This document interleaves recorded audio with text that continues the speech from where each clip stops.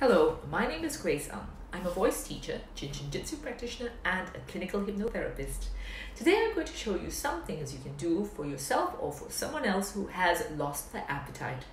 The first thing from Jin Shin Jyutsu is holding the index finger. This may be the right or the left index finger. Hold each index finger for 20 minutes, repeating every 8 hourly. If holding the index finger is not possible due to perhaps the insertion of IV drips, you can hold the person's little toe or toes for 20 minutes, and that will help as well.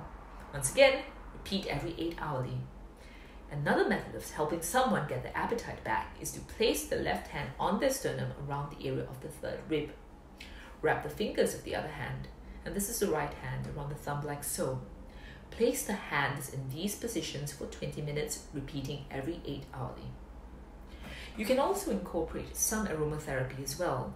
The olfactory bulb in the nose has a direct connection to the brain's stress center, the amygdala. Loss of appetite is a stress response. Digestion takes up a lot of energy.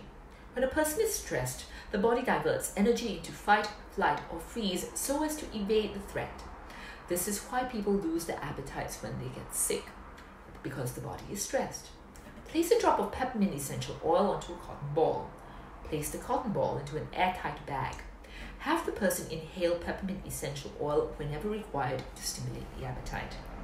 Please feel free to ask me any questions you might have in the comments below. I'm very happy to help. Please note that Jin Shin Jyutsu is complementary to conventional medicine.